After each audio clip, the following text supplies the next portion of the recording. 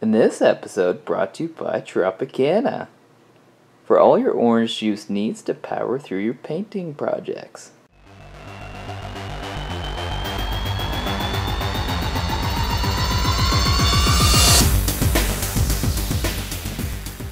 Hey, thanks for tuning in to another episode of Road to Mayhem. Today's day 6 of the challenge. Really, it's like day 4 for me, but it's kind of weird that the question is, how did your first week in the trenches go? Because I've really only had about half a week, but I've actually had a lot of progress done on my weekly challenge. We'll see here in a minute. Yeah, let's actually hop to that, and we'll keep this video short. Alright, so here we have the War Biker Squadron. Actually, most of the bikes are almost pretty much finished. I've got some washes to do on the metallics here, on the exhaust pipes and the guns, and I guess the choppas, handlebars. But I want to highlight the skulls a little bit more with a lighter white. Not thoroughly.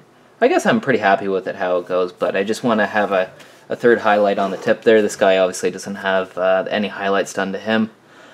But yeah, for the most part, the bikes are pretty much done. It's just the boys that need to be done here.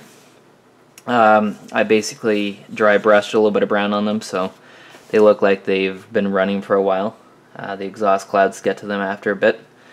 But I'm actually pretty happy with how it's going so far. I didn't film a video yesterday. I didn't have a whole lot of progress. It's been tough to get some painting time here. I've been getting home late after painting my dad's house so he can sell his place. But pretty happy with how the challenge is going so far. So yeah, let's see these bikers finish tomorrow. I'll make a video after they're done.